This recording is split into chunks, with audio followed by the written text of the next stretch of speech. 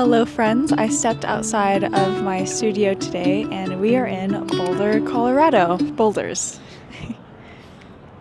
I was born and raised in Colorado, but this is only my second time actually exploring Boulder. I'd say Boulder is known for its like outdoor nature scene. There's lots of hiking, skiing. Everyone here is just really outdoorsy. It's also definitely known for its college campus. Usually I spend all day inside my studio making art and making orders for my small business, but today I really wanted to get out of downtown Denver and into a more mountainy, cutesy city. I feel like I'm in Gilmore Girls. Like I feel like I'm in Stars Hollow right now. I really want to explore some independent bookstores with you guys. We're gonna go to 3 different spots and it wouldn't be a YouTube video without some sort of challenge. My challenge for myself is to buy at least one thing to support a small artist or a local author. Before we go into the bookstores though, I want to talk a little bit about our sponsor, which is Beekeepers Naturals. This is possibly the cutest sponsorship I've ever done. This is their Propolis Immune Support Throat Spray and it's so perfect, it's so portable, I can fit it in my bag, and basically it helps to boost your immune system every day, especially when I'm in a crowded place like this.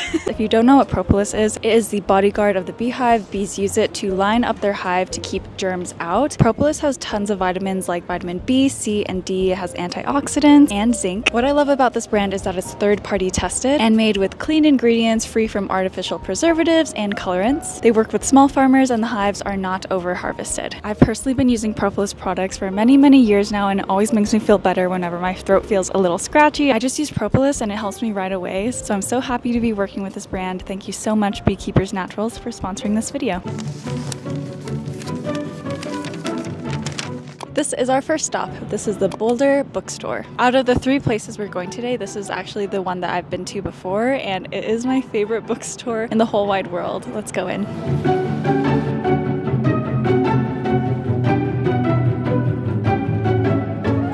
So we are in the Boulder bookstore. What I love about independent bookstores, and this bookstore in particular, is the sheer amount of wall space they dedicate to recommended books by their employees or people in the community. This whole wall is just filled with recommendations, and I love how descriptive everyone is. This book is a ride, so buckle up. They're playing the Lord of the Rings soundtrack in here.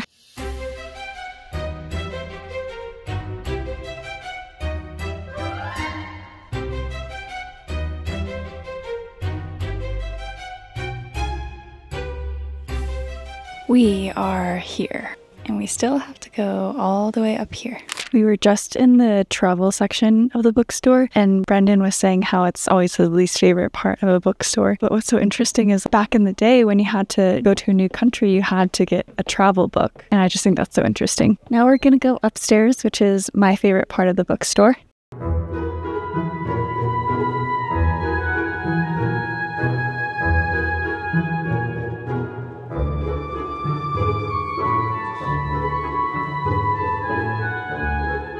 So this is the ballroom. This is where a lot of the literary fiction and YA novels are. Their selection is just amazing. I think last time I was here, I accidentally came out with like $90 worth of books. And I think I've already found something by local artists that I want to buy, but I'm going to keep everything I buy today a secret until the end of the video.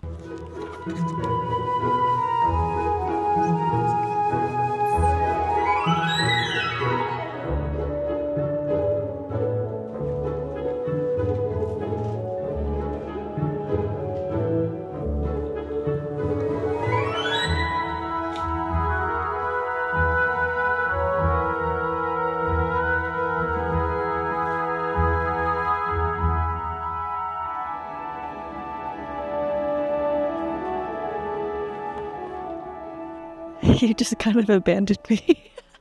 No, I thought it was funny because you're like, you just left.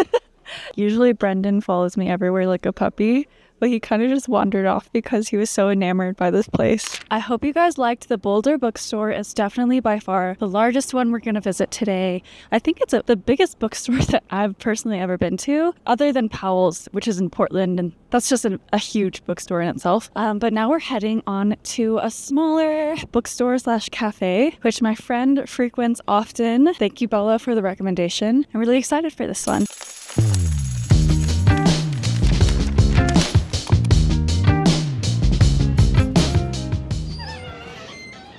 Is that cool? Well, let's pretend we stay just friends. Would you find some other look how the night ends. What you gonna do about it? Tell you what, let's forget about it. You've got enough fancy friends and a way about you. So here we are at the Trident. Like I said earlier, it's a bookstore, but it's also a coffee shop and it's also a bar. I'd say Boulder Bookstore is a little closer to a Barnes & Noble. It has all the books in every genre and every new release that you would expect. But I think here at this bookstore, it's a little more community oriented. They host tons of events and they have music artists and they have like chess club night. It's like a true third place. This is my first time here and I was expecting it to be a lot smaller, but it's actually huge. Like there's the inside coffee space, but there's also this huge like sunroom area, and then there's an outdoor seating patio as well. So there's tons of space for people to work, and it's Tuesday afternoon. I was expecting it to be not that busy, but there's so many people here chatting with friends, working on their laptops, working on homework. I'd say it's a good mix of like full-grown adults and students alike. Yeah, it just feels so cozy and warm here. Definitely a really good spot to be.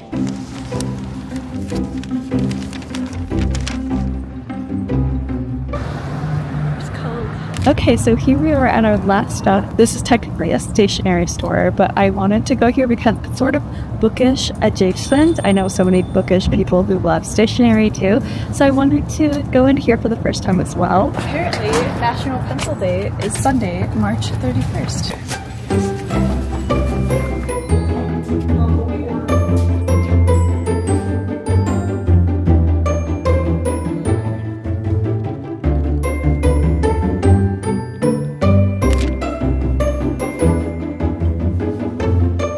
Okay, this is what I was looking for. Look at all these specialty pencils. They have so much ribbon.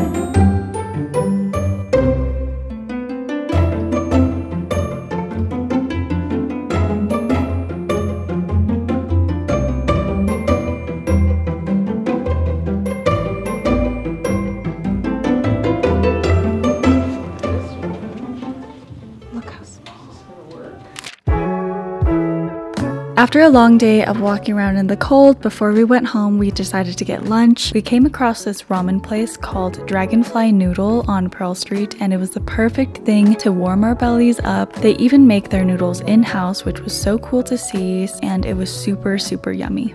That was really good. Really, really good. Also, I'm using the Saw2 lip tint, and nothing's coming on.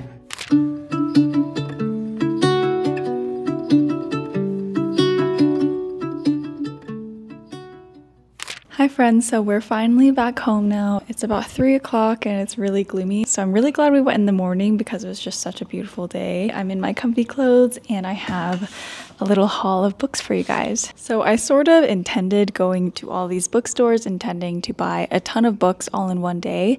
But as I was going through the bookstores, I sort of realized that like I already bought a lot of books just 2 weeks ago and I didn't have the urge to just buy more for the sake of it. I think there's a lot of discussion about overconsumption of books right now, which is so valid. And I do want to encourage people to buy books like intentionally. So without further ado, these are all the books I got from the Boulder bookstore 2 weeks ago. I did end up unintentionally fulfilling my challenge, which was to buy at least one book from a local author. The book is called Go as a River by Shelley Reed. Shelley Reed is a 5th generation Coloradan who lives with her family in the Elk Mountains of the Western Slope. She was a senior lecturer at Western Colorado University for nearly 3 decades, where she taught writing, literature, and environmental studies. And I'm actually a little more than halfway through already. Can you imagine going to college and finding out your professor has a best-selling book?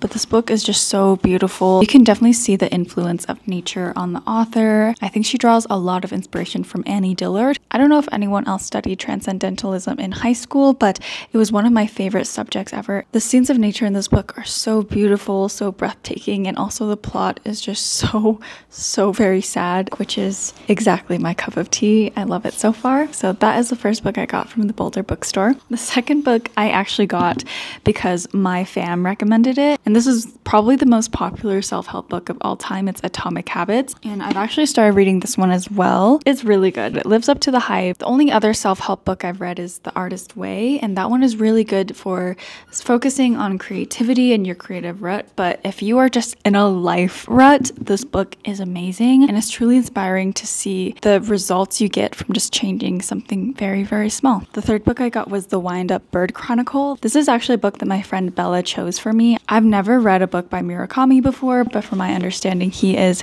a cult favorite.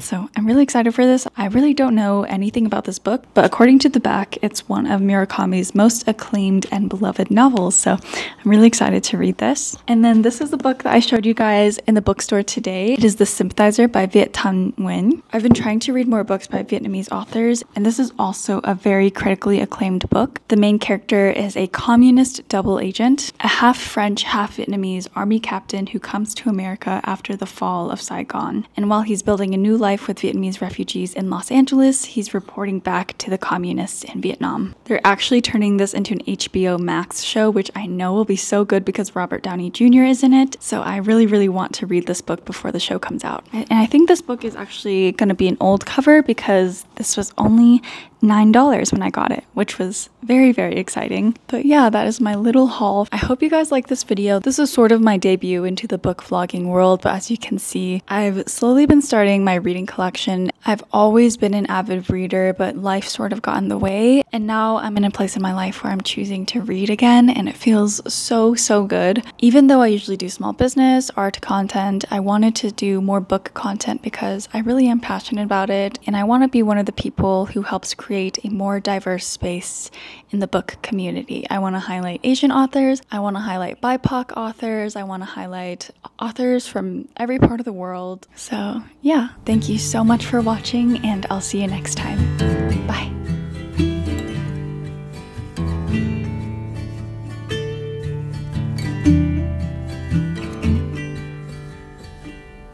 Rusty red on her shoulder, I was cleaning her shoe when it clicked on the trot over.